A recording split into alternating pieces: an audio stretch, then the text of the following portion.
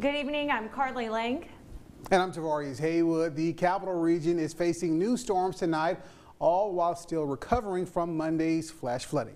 Yeah, that includes many businesses like Mestizo's. This latest storm marks the fourth time in just 5 years that restaurant has flooded. Our Anam Siddiqui is live tonight. Anam, how are they staying open after this flooding?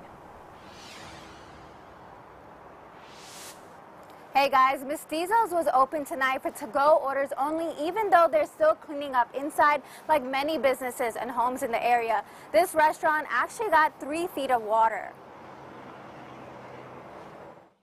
After Monday night, Mestizo is again left without walls or floors. But to keep feeding their customers, business couldn't stop for long. The water was still kind of high for an extended period of time, so which is why we had to kind of go in and gut most of the sheetrock out of the restaurant.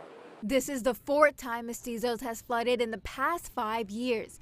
The area saw water again on Thursday. Acadiana Thruway had to shut down for a few hours so they could drain the water.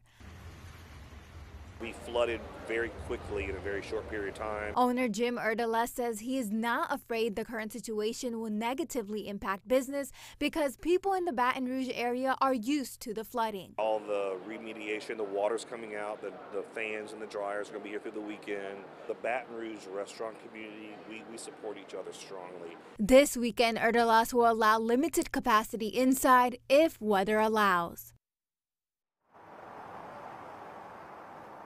The owner plans to reopen by Monday, but they still won't have proper walls or carpet for the next few weeks. Reporting in Baton Rouge, Anam Siddiqui, NBC Local 33 News.